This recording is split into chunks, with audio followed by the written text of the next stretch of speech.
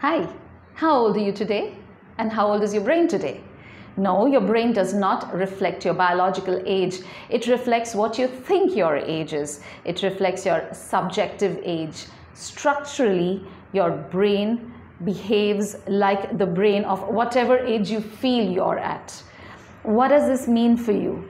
If you feel younger than your actual age, it means better memories, better cognitive functioning, and this exists even when you take into account individual differences like personality differences, depressive symptoms, and perceived physical health. Another way to keep that brain of yours young is by having a lot of friends. Research has shown that individuals who have large social ties, lots of friends, a big social network, they are the kind of people who have brains that make a lot more memories. They are the kind who have brains that age slower.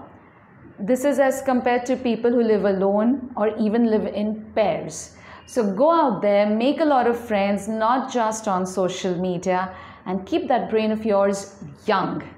Apply this.